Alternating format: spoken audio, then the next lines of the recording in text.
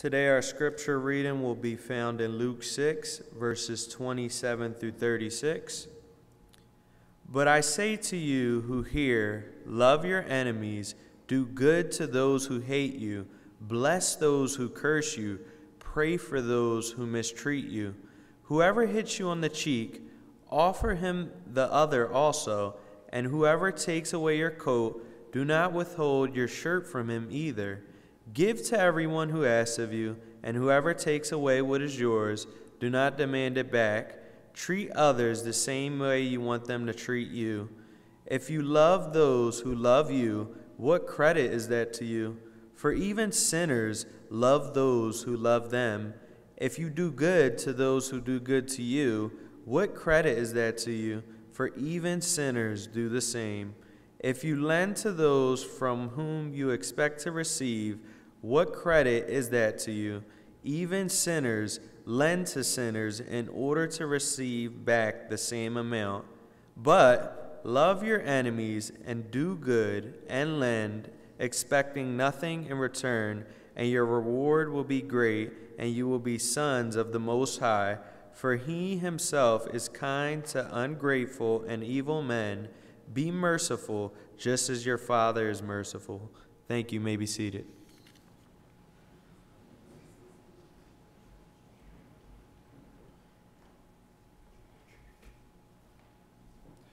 The kids are dismissed for junior church.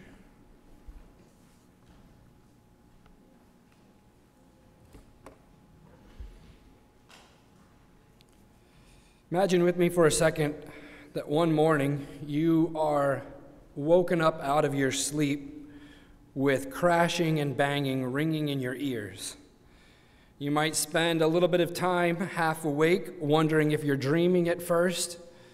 If you live in a row house, you might spend a couple seconds trying to determine if the noise is coming from your own house or from the house next door.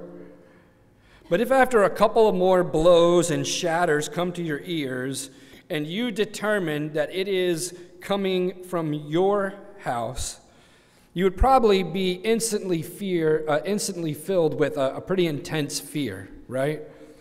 Someone is in your house. There you can hear the sheetrock falling to the ground, and you would start to be thinking about where your phone is to call 911 or where your self-defense weapon of choice is, because there's something is causing all this destruction from below you. Your view of that situation would suddenly change if all of a sudden you remember that you've hired a contractor to renovate your dining room. You'd given them a key to get started early. You're still hearing the same noise, but you know that the reason for that sound is now firm in your mind.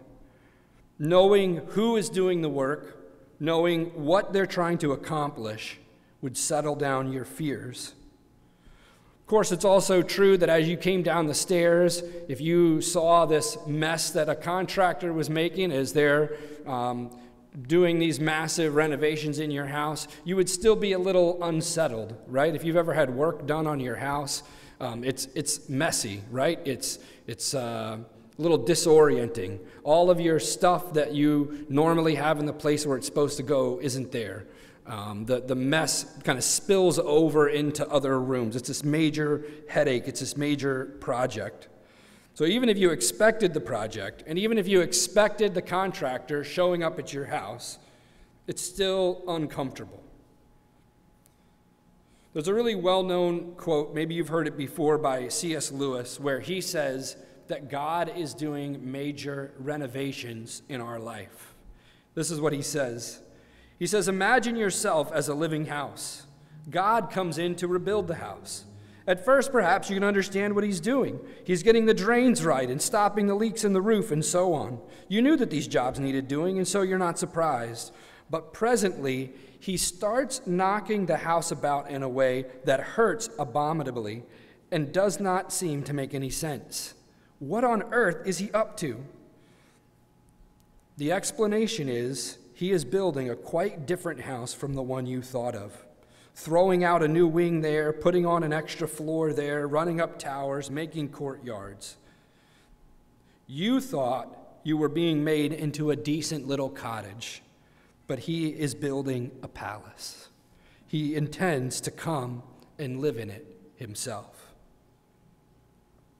What C.S. Lewis is saying is that God does not come and did not save us to make some tiny little surface changes, some little minor repairs on some little things wrong in our life that we would like to be fixed. God doesn't just do tinkering here and there.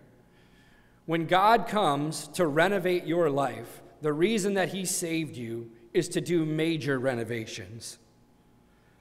He's busting down walls. He's rearranging the floor plan. He's building something completely new. God is doing the unexpected in our lives. And our text of Scripture this morning is a reminder of how drastic these renovations are that God is doing. If you're a Christian here this morning, these verses are a radical overhaul in how you have your life arranged. In these last weeks that we've been studying the Sermon in the Plain here in Luke chapter 6, we've seen how Jesus has transformed our identity. The whole way that we view ourselves has changed now because of what Jesus has told us. A whole new way to see the world, a whole new set of values. And now, in these verses this morning, Jesus tells us how to live, how to treat people, how to handle problems in our interactions with people. And it's not just a new coat of paint or fixing a little leak in the roof. Jesus has a whole new way of treating people.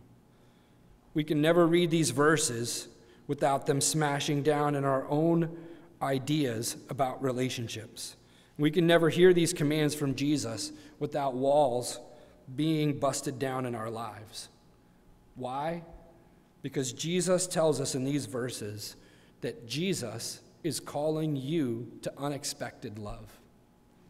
Jesus is calling you to unexpected love. It's the exact opposite of how we would normally respond to people. It's the opposite of how we would be expected to respond, right? What does Jesus say? Jesus kind of sets apart what he's saying here and says to anybody who's listening, in other words, not just listening, like letting the words fall on your ears. Obviously, everybody within the sound of his voice was listening.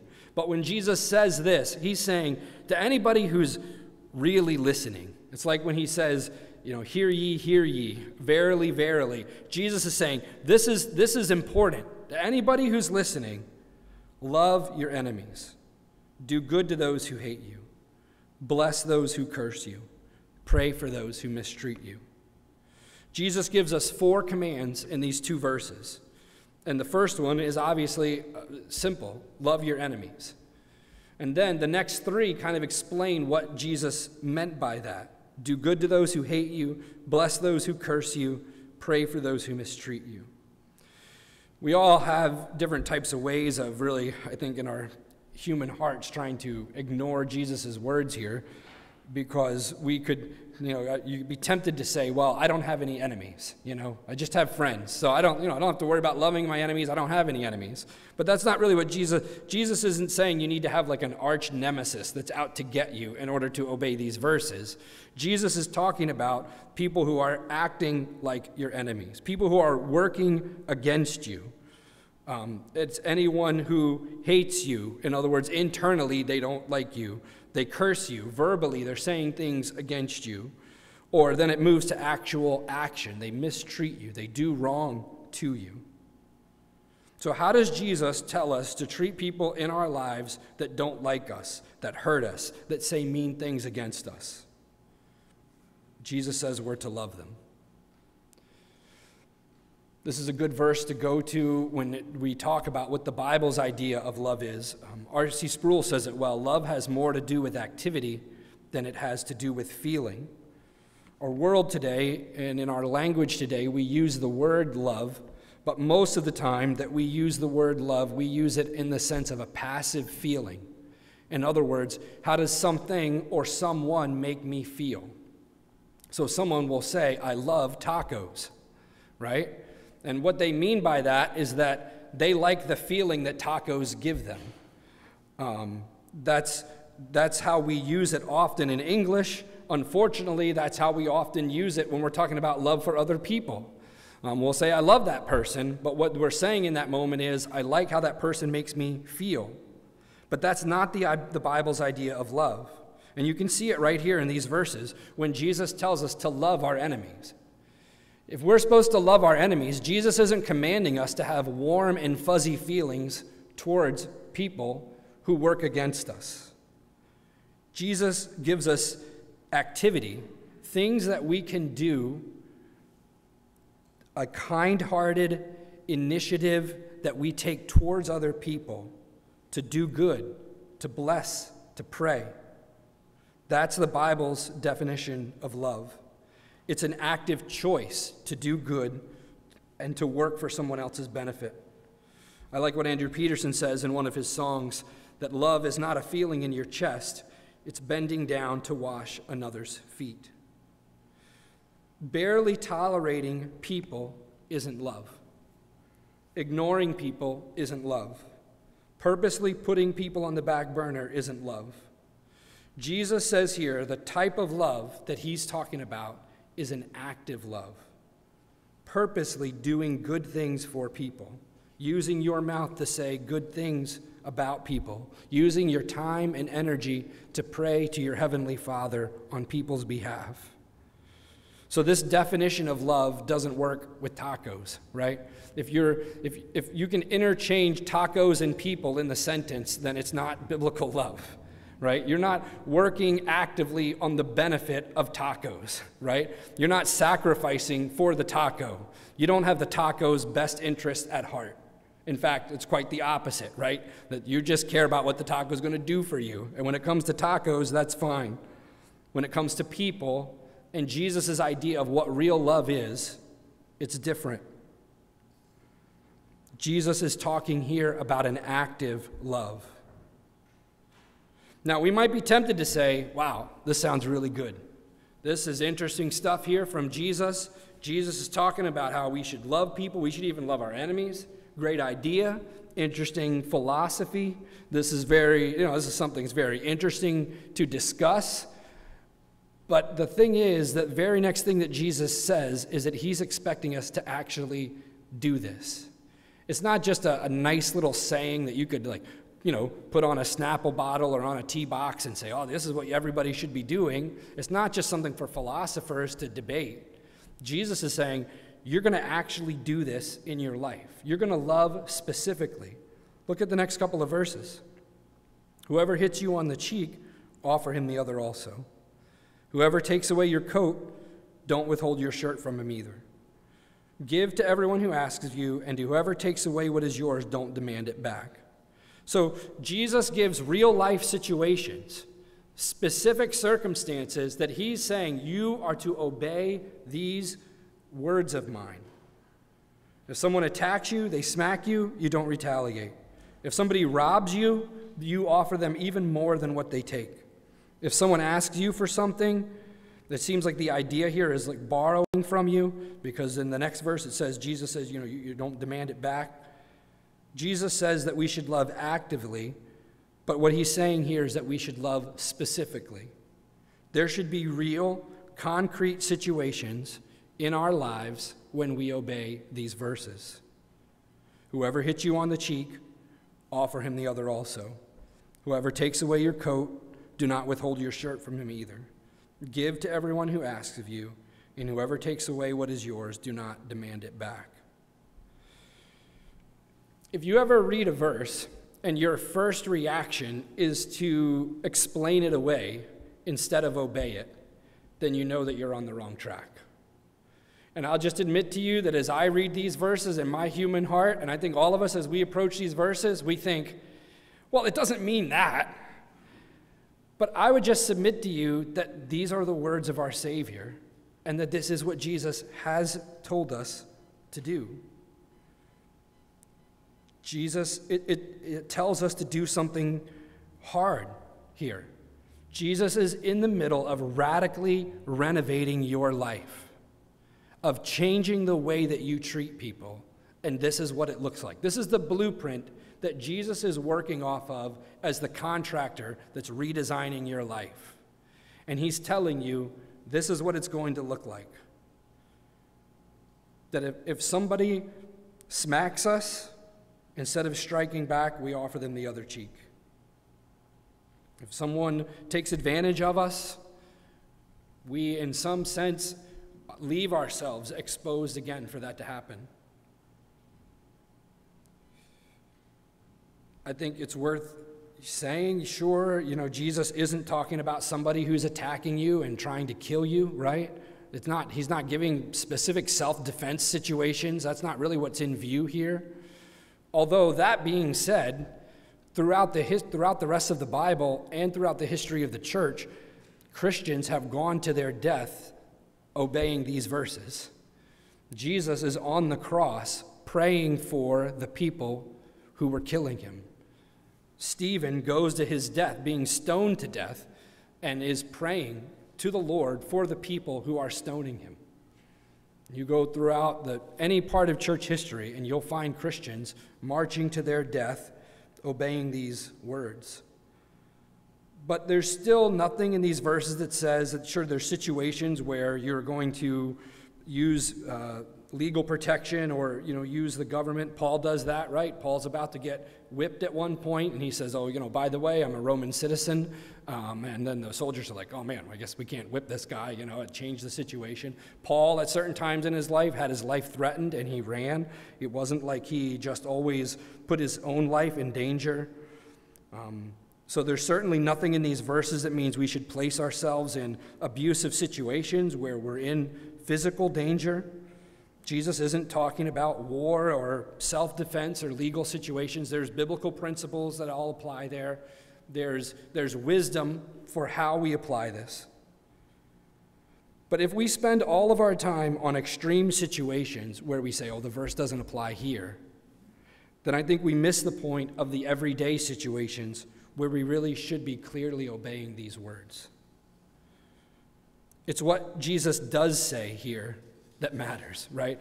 Jesus doesn't mean this, he doesn't mean that, and then we're like, okay, well, moving on to the next verse. But let's just stop for a second and think, this is what Jesus told us to do. Jesus says that if someone mistreats us publicly, purposefully, we don't retaliate. In fact, that our heart is so filled with love that we do the unexpected. We go even further and offer the other cheek.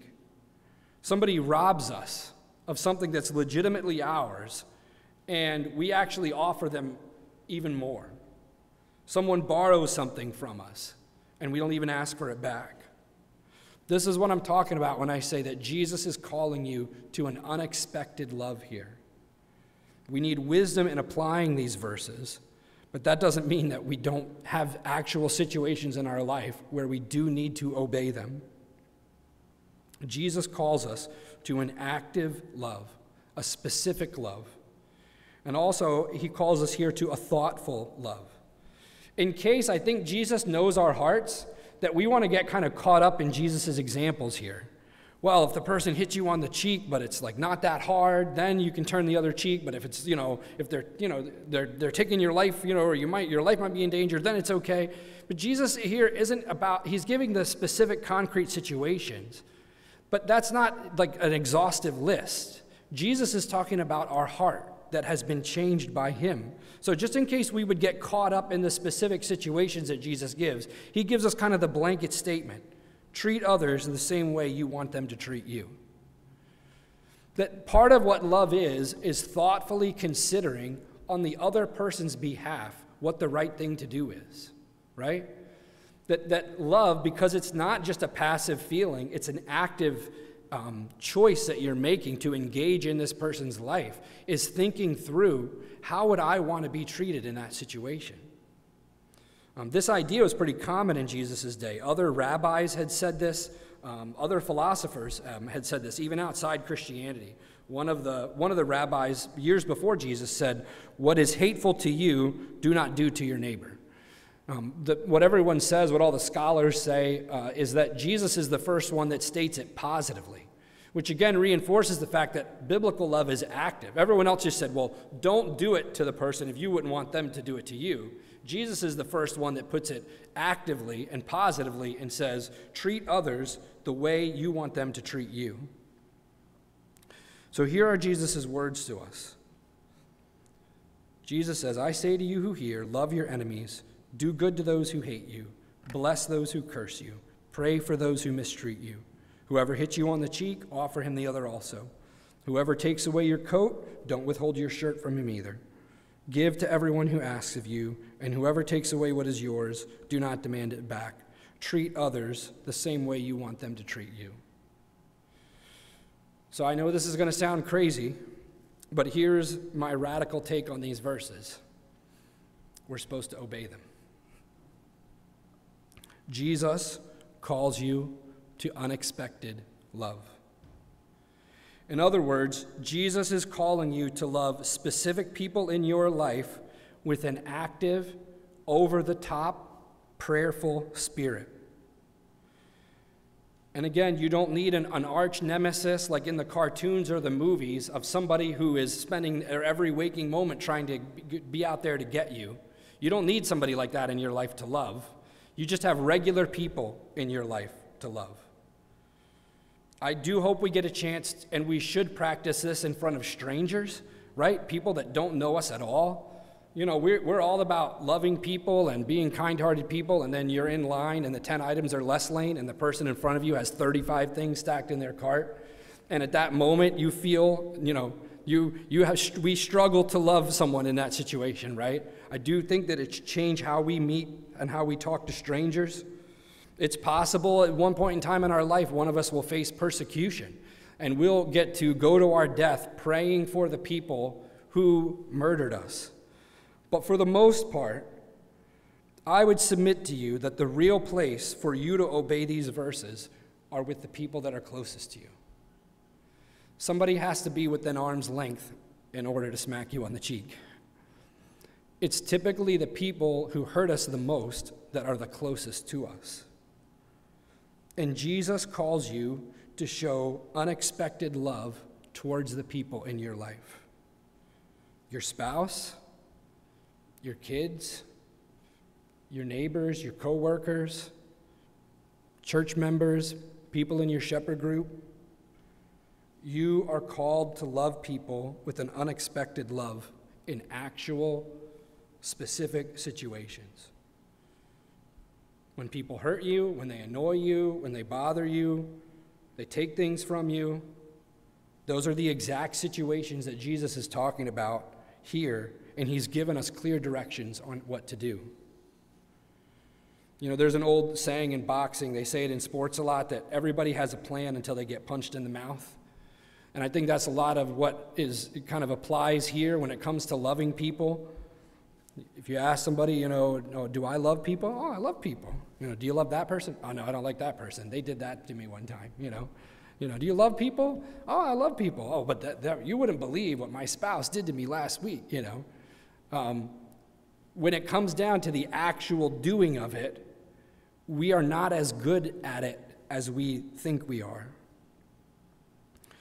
What's interesting to me is that most of the time when we talk about loving people, and then we bring up specific people or specific situations, and then we say, well, but in that situation, you just got to understand, nobody could expect me to love that person in that situation. I mean, you wouldn't believe how my kids were acting that day. You wouldn't believe what they were talking about. You wouldn't believe how ungrateful they were. You wouldn't believe what my spouse had done after all this that I did for them. You wouldn't believe what this person said to me after church. So of course, it's totally understandable, explainable that in this situation, I don't have to love them. But Jesus' whole point is that's the exact situation that you do need to love them. Jesus is calling you to an unexplainable love, a surprising love. Jesus is calling you to a different love here.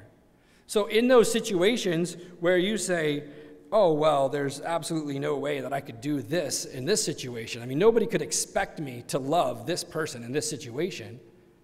That's the exact situation Jesus is talking about. This is a high calling. Jesus has given us a tall order, right? This is not easy. So maybe you're reading these verses, and if you're following along with me here this morning, you're thinking, this is a nice idea. Sure, it sounds good, but I just don't know. I just don't know if this is ever going to really happen.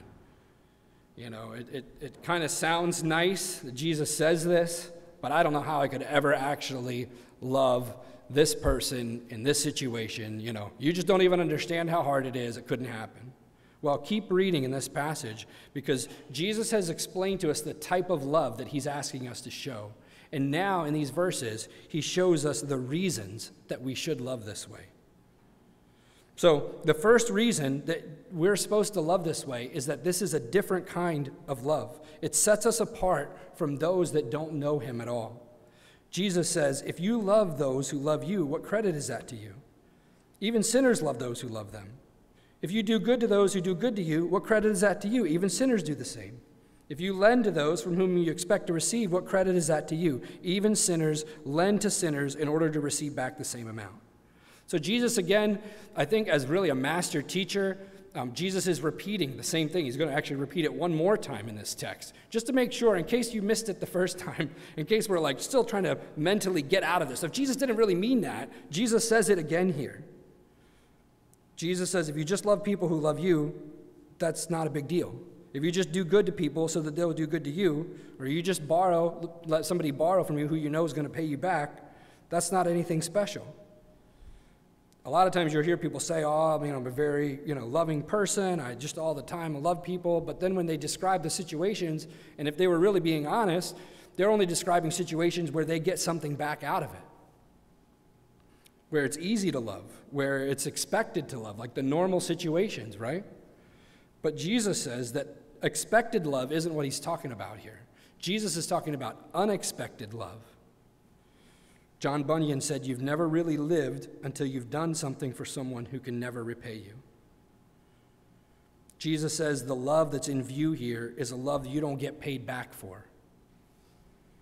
So it would have been nice if Jesus had said that showing this kind of unexpected love was like an optional part of Christianity, There's going to be a few special holy Christians that are going to attain to this a few times in their life.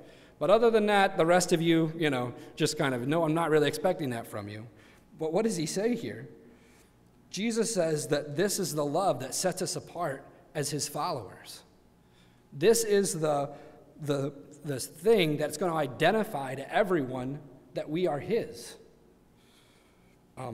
He talks about sinners here, which are people who are, yes, that are sinful like we think of it, but in this context and in the Gospels, the way it's used is those who were clearly outside of the fold, those who were clearly not part of the community, right? People who had been cast out.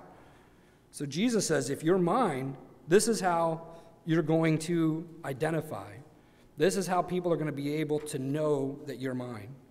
So here's Jesus, basically at the beginning of his ministry, one of his first major sermons, to all of his followers, all these people interested in following him, and he says, listen, here's going to be my followers' thing. Probably some people in the audience were asking that, thinking that. What's going to be Jesus's disciples' thing? Every religion has a thing. Every religion has something that as soon as you see that person, as soon as you even just look at them, a lot of times you can identify what religion they are, what they believe, right? Buddhist monks, they have robes, right? As soon as you see them. Mormons have their shirt and ties. Orthodox Jews have their haircuts. They have the hats, the beards. A lot of times you'll see Roman Catholics with a rosary bead. You can always tell if someone's a Muslim, right? They have a burqa. The women do. So what's the thing for followers of Jesus? What's our thing? What's the thing that people see in us and they're like, that person's a follower of Jesus? It's not bumper stickers or T-shirts. Some Christians have tried that. That's not what Jesus says here. What does Jesus say? Jesus says, my followers are going to have this unexplainable, over-the-top love. Early in the church, there's this man named Tertullian. This is only 1st or 2nd century. One of the early church fathers. He was writing about the church's reputation in Rome. And he said that in Rome, they had this saying about the Christians, and this is what they said: "See how these Christians love." That was the church that turned the Roman Empire upside down. It wasn't because this church had a lot of money. That church didn't have a lot of money in that time. It wasn't because they weren't persecuted. They were persecuted. It wasn't because they were cool and relevant and just everybody thought they were so great. It was because those believers had a real, unexpected love for others. Jesus draws a different dividing line between his followers and people who are not his followers. And it isn't between formal religion and non-religion. It isn't between what you tell yourself or what you call yourself. Jesus says that his followers are known by showing unexpected love. Somebody said the test of Christianity isn't only loving Jesus, it's also loving Judas. Jesus washed Judas's feet. Knew exactly what Judas was getting ready to go do with those clean feet. This is what sets us apart. This is what we're supposed to be known by. So there's the first main motivation of why you should show unexpected love in your life. It shows that you're different. It shows that you are actually a follower of Jesus. And to be honest, this is where some people decide not to follow Jesus. This is where people decided not to follow Jesus back then. There were a lot of people that were really interested in following Jesus when he was talking about, handing out bread. Oh, there's free food? I like this Jesus guy. There are a lot of people that wanted to follow Jesus when they thought he was going to meet their political goals, where, Jesus is going to overthrow these Romans, and I don't like the Romans either. So I'm going to follow Jesus. This sounds good. But Jesus didn't come to do those things. Jesus didn't come to hand out bread. Jesus comes to renovate our lives, to change what we love, and to change how we love. Jesus takes a sledgehammer out and starts knocking down walls in our lives. The whole way that we normally treat people, the whole way that we do relationships, Jesus is changing it all. And that's why people today still decide not to follow him. There's people that are fine with going to church. They even like the idea of Jesus. But then there's certain things in their life they will not let go of. There are people that they hate, and if they might not ever say it this way, but if they were honest, they would say, I want to hold on to that hatred. I want to hold on to this way that people haven't done everything that they're supposed to do. And that's all I'm holding on to. And if I have to let go of that, well, then forget following Jesus. Jesus says, this is how my people are known. This is how they're identified. It's a radical transformation that Jesus is calling us to. I'll put it this way, too. I think that if you're a follower of Jesus, you have a desire to get down to really following Jesus. Like really living the Christian life, right? Like really doing it, right? Like what's the moment in your life? What's the time period in your week that you're really following Jesus? And we have kind of the desire, I want to do something for the Lord. And not just something little, I want to do something big for God, right? So what does that look like? What is the moment in time in your life, even just in your week, in your month, in your year, that rubber meets the road, this is it. This is Christianity. This is me living for Jesus. That moment, I would submit to you, yes, part of that is just your time in the Word. It is worshiping and being with other believers. But I would say based on these verses, Christianity is the moments in your life that you give people an unexpected love. A love that they do not deserve. That is what Jesus is calling us here for. Jesus says that unexpected love is at the very heart of what it means to be a Christian. So that's the first motivation for why you can show unexpected love in your life. It sets us apart. It shows that there's a difference between the world and between us as Jesus' followers. But here's the second one, and it's even better, it's even bigger. Jesus says, but love your enemies and do good and lend expecting nothing in return. So Jesus is really repeating himself here for the third time to make sure that we don't miss it. And your reward will be great, and you will be sons of the Most High, for he himself is kind to ungrateful and evil men. Be merciful just as your Father is merciful. So Jesus, here again, he reiterates what he's been saying, but he says, you do all of this. Why? You do it for a reward. Your reward in heaven will be great. So expecting heavenly reward enables you to show unexpected love. There's just no way to live the Christian life without counting on heaven.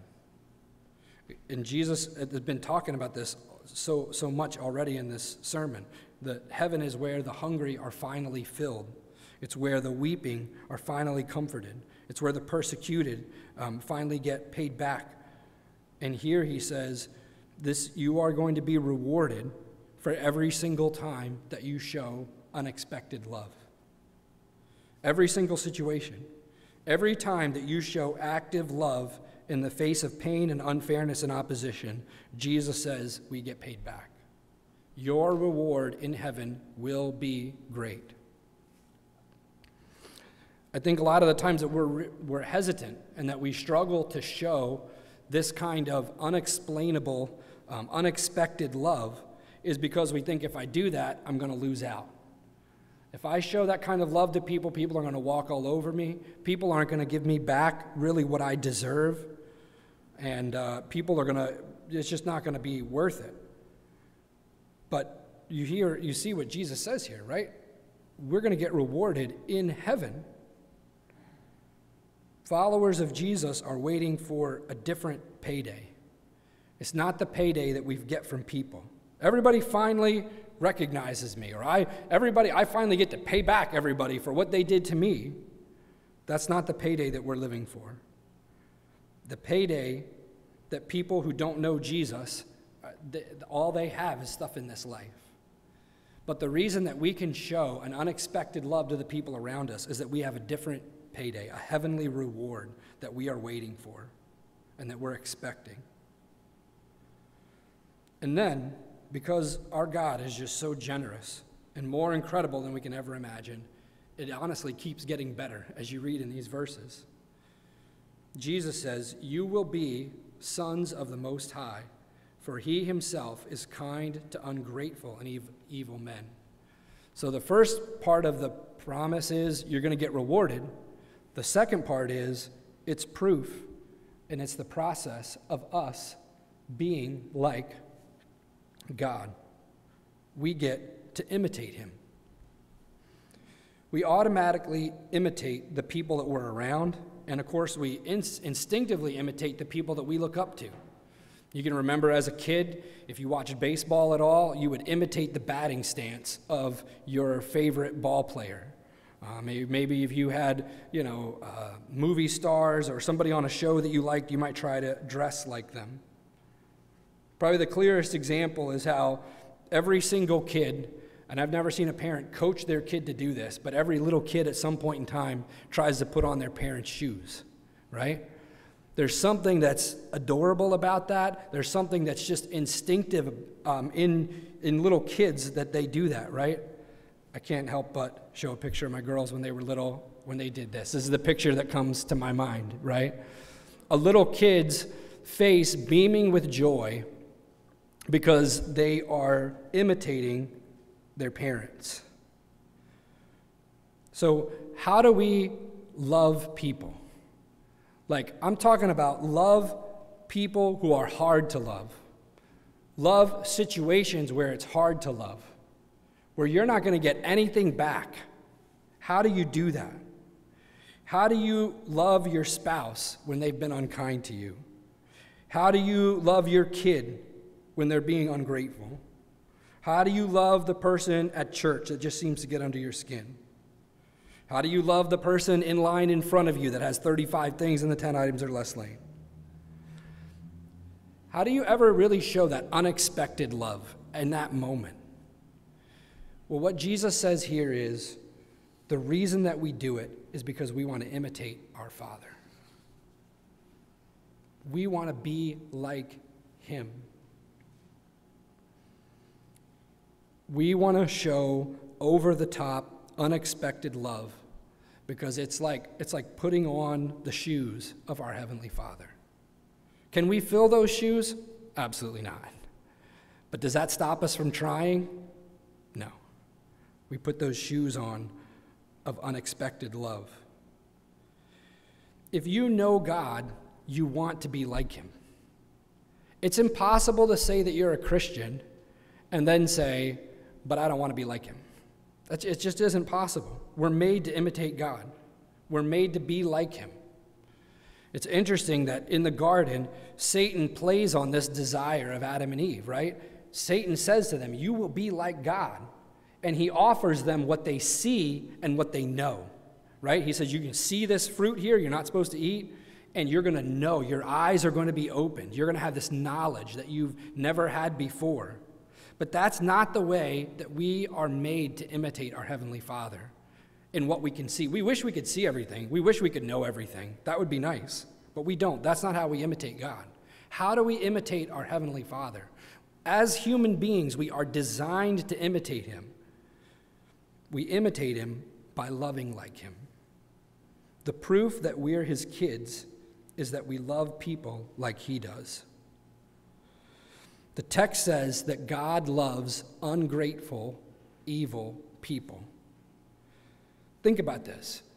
A person in this life can live their whole life hating God. They can shake their fist at heaven. They can curse God with their mouth. They can walk around on this planet and breathe God's air. They can eat the food that God's created for them, right? The most wicked person, the person that hates God, they might even try to hurt God's image bearers. They might hurt God's people. And yet, their whole life, God gives them a lot of good things. Wicked, evil people get to eat bacon, right? They get to eat cheesesteaks, right? They get to eat all the delicious food that we get to eat too. Why? Why does God let them do that? Because he's full of mercy. He's compassionate. He gives people things they don't deserve. And of course, if you're a follower of Jesus Christ, we really understand this, right? Ungrateful, evil people. Have you ever been ungrateful? Have you ever sinned against God? I mean, we would all have to say, yeah, there's been all these times. And yet, how has God treated us? He hasn't just barely tolerated us. He hasn't just pushed us off to the side and said, well, maybe one day if you do better. Jesus, he's given us Jesus. He is full of mercy and compassion towards us. And Jesus says, if you've experienced unexplainable love from God, then you can show unexpected love to the people around you. Jesus' point here is that the proof that you're God's child is that you show love like God does. If you know God, you want to be like him. Nobody can say, yeah, I'm a Christian, I'm a follower of Jesus, but if anybody treats me this way, I'm going to handle them. They're going to get it. I'm going to make sure they pay. Jesus says those ideas, those thoughts are like saying, well, I'm not one of God's children. If you know him, you want to be like him. If you love him, you want to be like him. If you believe that he's been kind and compassionate to you, then you want to show that same kindness and compassion to the people who are closest to you. This is where unexpected love comes from. A situation, a person where all you want to do is make sure they pay. Make sure they get what they deserve. But instead of snapping back verbally, emotionally, even sometimes physically, you show an unexpected love. You give kindness and favor and help and blessing that other person doesn't deserve. Where does that type of love come from? Well, it comes from God. It comes from believing that he's going to reward you and because you want to imitate him. Do you notice something that happens And it actually happens right here in this text as you read through it, where it starts with somebody who is hurting you. It starts with somebody who's confronting you. It starts with a conflict and a person where you're looking over here and this person's done something, right? And you're looking at them, and then you hear Jesus' words of how to handle that situation. And Jesus says, don't retaliate. You're looking at Jesus. How could I not retaliate in this situation? And Jesus says, you don't retaliate. You love, you bless. You're looking at Jesus, and you're thinking about, how could I do that? And then Jesus says, I'm going to reward you. And then Jesus says, and you'll be like my Father who's shown you mercy. You see where your focus has changed, where you were looking at this person, what they've done, how could they do this to you?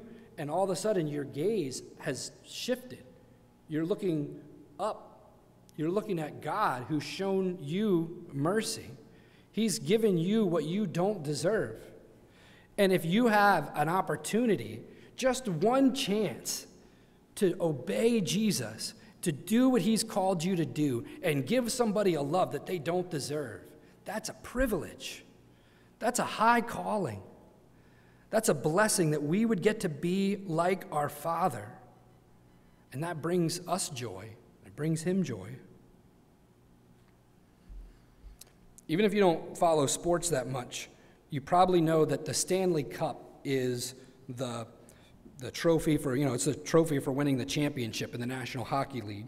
And really, it's the best trophy out of all the sports because it's the only trophy that they pass around the same trophy from team to team each year. And whatever team wins it gets all of their names engraved on the cup. So I think they've done, over the years, they've retired certain layers of it or whatever, but the actual Stanley Cup is just filled with these people's names. So that makes this story a little bit different because in 1924, the Montreal Canadiens won the Stanley Cup on neutral ice in Ottawa. And after all the celebrations at the stadium and in the locker room, they all piled into their own individual cars. This is 1924, they don't have the team buses yet. And while they were going to Ottawa, one of the cars had a flat tire. They had the Stanley Cup in the back, so they had to move the Stanley Cup out of the trunk to get to all the tools and the spare tire and everything. Then they all got the tire changed, all hopped back in, got to Ottawa for the celebrations to continue, and there was no Stanley Cup. And they panically, these guys, I'm sure you imagine how much they're panicking. They lost the Stanley Cup and had to go back and find it, and it was right where they left it, by the side of the road. You think about, it's every hockey player's dream to one day hold that Stanley Cup. I mean, ever since they started playing in Pee Wee League, they're like, I'm going to play, one day I'm going to win the championship. If you had asked them at the beginning of the season, why are you playing this season? Oh, for the Stanley Cup, Then, well, why do you just, the playoffs, those guys are probably injured. They're out there giving it their all. Why are they doing that? Oh, they're going to get the Stanley Cup. And then once they got it, all of a sudden, they lost it, right? They had their focus on something so much, and then in all the busyness and distraction of life, it's easy for us to misplace the most important things. And in our Christian life, we can very easily lose focus on what really matters. There's one little problem, maybe one major problem, a series of events, and all of a sudden we've lost focus on what Jesus really wants us to do and what the Christian life is really all about.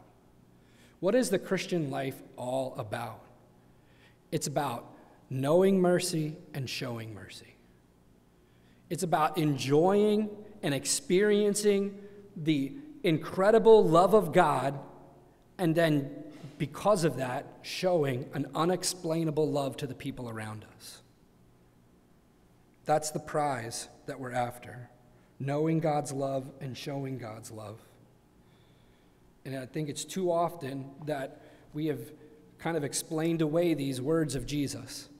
And it's ironic to me that many unbelievers who will read these words of Jesus and say, oh, that's good, that's a nice thing. Of course, they don't really know Jesus. They can't live this way without him. but yet that's their one takeaway from Jesus. And yet as believers, it's not just our one takeaway. I mean, this is what we're living. We're trying to live this out. Are we doing it perfectly? Absolutely not. But does that mean we're not trying? It shouldn't, right? Jesus has called us to an unexplained, an unexpected love to the people around us. Whether that's our kids, our spouse, other Christians, we have to ask for God's help to show this kind of love, because this is what he's called us to. He's called us to love the people who are closest to us. So I just want to say to you, if there's somebody in your life who God is working in your heart and you know you haven't been loving them the way you should, ask the Lord's forgiveness. He's full of mercy. He's so good and so kind. Maybe you have a person who you need to ask their forgiveness for. But make up your mind that you're going to follow Jesus' words here. We can pray and ask the Lord this week. Maybe he'll give us a chance to show some kind-hearted, over-the-top, undeserved love to the people in our lives. Because obeying these verses is at the heart of what it means to be a Christian. Love your enemies and do good. Lend expecting nothing in return, and your reward will be great, and you will be sons of the Most High. For he himself is kind to ungrateful and evil men. Be merciful, just as your Father is merciful. Let's pray. Heavenly Father, work in our hearts. Do the renovating work that only your Holy Spirit can do and only your word can do. Lord, give us a greater desire to obey these words that you've given to us. Give us a deeper longing to see your mercy again and to be overwhelmed by that. Lord, give us the grace and the strength and the wisdom that we need to show an unexpected love to the people in our lives. I pray this in Jesus' name. Amen.